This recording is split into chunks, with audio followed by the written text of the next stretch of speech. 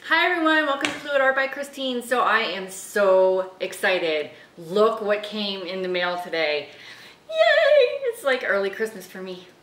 I get to try new paints. This is completely different than the Artist Loft and the paint pouring, and this is high flow.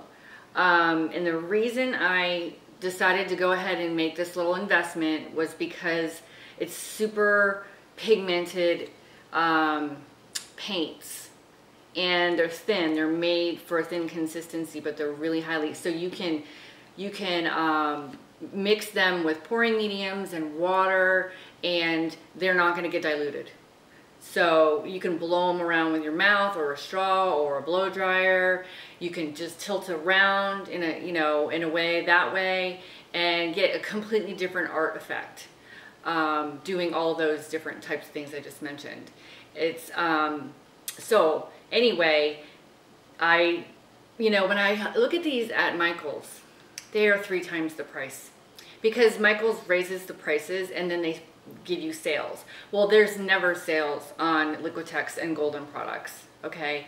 So I got really interested in it, and I went on Amazon and I compared directly, and sure enough, it was more affordable on Amazon. So I'm going to tell you exactly, just really quick, because I know this can determine whether or not you guys will want to work or try anything like this if you are thinking about doing it. I got all 2 for 10 colors. Now there's white and black, and there's a yellow. I'm not going to go through all the distinct colors, like a quinacridone nickel, so that's like a brown, orange, a magenta, a blue, 2 blues, phthalo blue, and the ultramarine blue, and then the phthalo green, a gold or burnt sienna. I thought I saw gold, carbon black, and white. Okay, now I went ahead and I bought more black and white, which you don't have to do that to get started. Okay, so you don't even need that. To do what I'm doing, this is all you're going to need. Okay, and if you only decide to use 3 colors, then you just need this much. Now, use very little bit of each of these, and then you add water. And I'm going to show you guys how I mix it. I'm going to do my very first painting in front of you guys. But, okay, the cost, really quickly. For this 10-pack, it was $40 through Amazon. Okay, so, but if you see how little you use, then you'll understand how far this is going to get me. This is every color, and if I want to lighten it, I can, or darken it, I can too. I can mix them and create other colors. So I think this is just a really good jump off point to have 10 different colors. If you wanted 10 different colors in Artist Loft, then you're looking at $3 a tube times 10, that's $30 right there. Because you need a lot more of it to make your cup of paint. So you use so little of this. Now I know these are little bottles. I think they're 1 ounce bottles. But again, I'm going to go through the measuring with you guys, and you're going to see how little you need. Unless you're doing a great big huge canvas, you may need more. Okay, but a little goes a long way with this stuff. Okay, so this size GAC, 16 ounces, GAC 800 was $20, and then this was $8.73. Okay, so look at Amazon, shop around, don't just go to Michael's.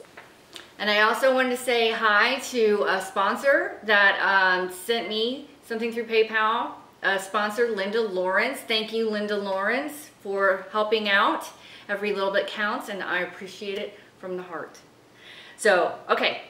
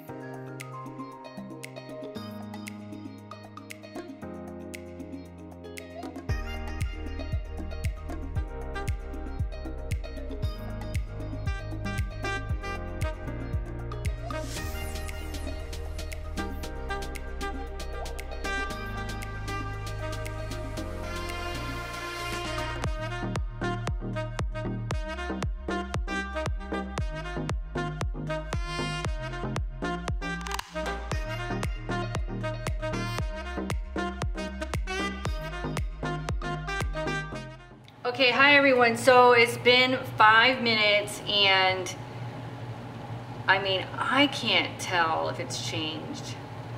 It looks pretty much the same to me right now. There is, however, a couple of little bare spots, tiny little spots where I'm concerned that it's too thin. Like maybe I didn't have enough paint on the canvas and I blew it off, so it's too thin on the canvas. But I'm not going to really know until it's dry. And it's only a couple of spots right now. So I'm going to come back in an hour and I'm going to see what happens and what it looks like. Okay, hi everyone. So here it is. There's a lot of mosquitoes flying around in the garage here. So I've got to move this thing because I'm scared to death because it's so moving and high flow. It's almost like water on top of the canvas. All in all, I'm really pleased with it. Having some issues with some spots opening up. Do you see those two? And I don't know what that's from. There's another one. Get it to focus. Hello. And another couple little spots opening up into the canvas. But I don't know if the big picture that's gonna matter a whole lot, because if I like this enough, I am gonna resin it. So anyway, we're just gonna see how it looks when it's dry. I'll keep you guys updated. Okay, hi everyone, here it is. It's all dry. And can I just show you that shine? Now, I didn't put any varnish or anything on this thing, and it dried really flat and really smooth and shiny. Now, I used the GAC 800, a couple drops, and the pouring medium from Liquitex. And although that is a little pricey, I wanted to see what it would do. So here it is, all done. All in all, for my first try, I think it looks pretty good. The black definitely dominates it, but it's really cool. So I did have a little problem with that spot right there. I don't know why. It's almost like a silicone got on it or something. But anyway, I'm happy with it. Here it is dry. Sorry for all the glare. It's sunny here in Florida. And I hope you guys enjoyed this. I'm going to keep trying. I'm going to do different mediums with the high flow because the the Liquitex pouring medium is kind of expensive. So I'm going to be trying different things, different paints, and to get the high flow. I do think I used too much water on this. So I'm just saying next time I'm going to go a little easier on the water. So anyway, hope you guys enjoyed this video, and subscribe if you haven't already, and I hope you guys have a wonderful day. Happy pouring!